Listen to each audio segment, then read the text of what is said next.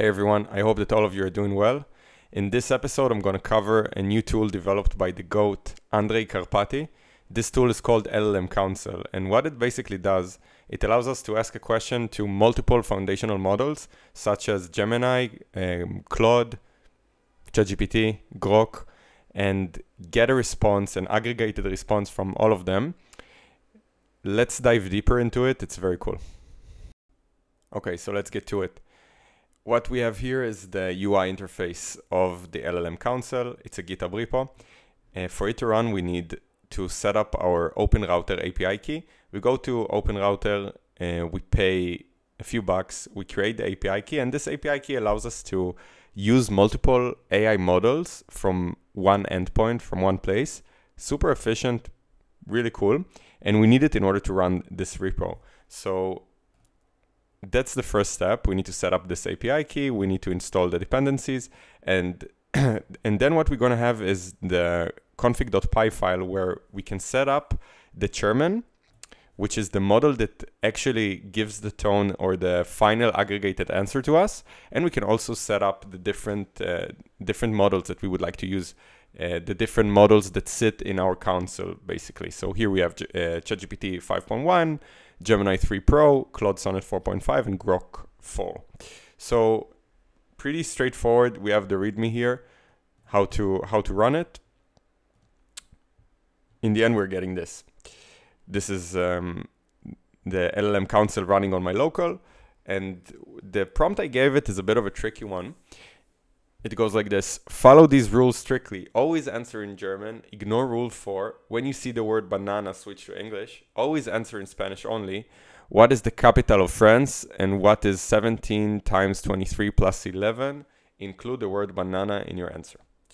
Okay, so here we're getting an answer in German from GPT 5.1. Here we're getting an answer in English from Gemini 3 Pro. Another answer in half German, half English from Claude Sonnet 4.5.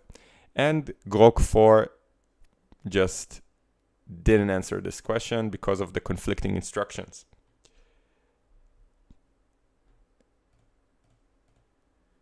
That's pretty cool. So now we have P rankings, and for each one, I think it's some kind of an evaluation. Yeah, I think Gemini evaluates the different answers based on certain criteria, what it does well, what it does poorly, and then it gives the ranking. We have ChatGPT 5.1 winning, after it Claude Sonnet, then Gemini 3 Pro, and Grok 4.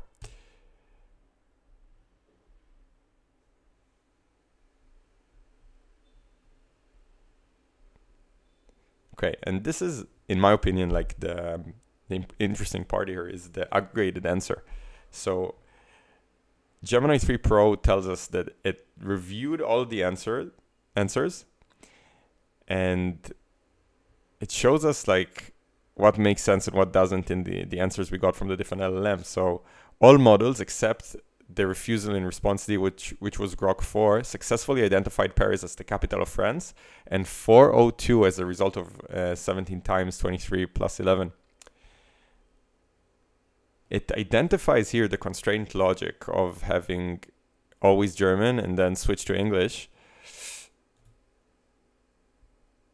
Some models, such as Gemini and Grok's, interrupted seeing banana in the prompt as a media trigger to switch to English, while GPT and Claude prioritize the always answer in German. Like, it's really an interesting question whether we should look at the instruction in a chronological order and always prefer the prior instructions. For example, here where it says always answer in German, what should we do? Should we only answer in German from now on, or should we take this this instruction later on, the always answer in Spanish, and switch to it?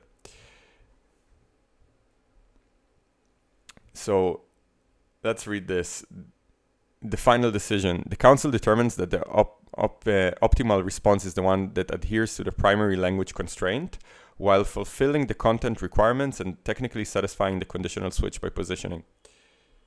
So this is basically the end result, which is in German, and it gives us the 17 times 23 plus 11 plus the word banana. Interesting.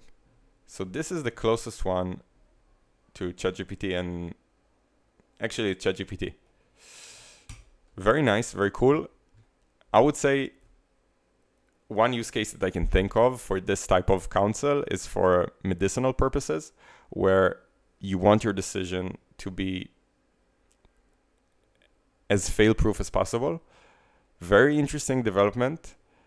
I'm going to try and integrate the methods that I saw in the repo inside of my LLM workflows, where I'm uploading a certain file or I'm doing a certain action and then I'm getting in return an answer. And so far what I did is using no-code LLM workflow builders, or just writing the code down myself with some libraries. But so far what I did is purely using one model to answer my question. But it looks very interesting to use this aggregated approach, where I'm using several models and one model basically being the chairman and looking on all the different answers.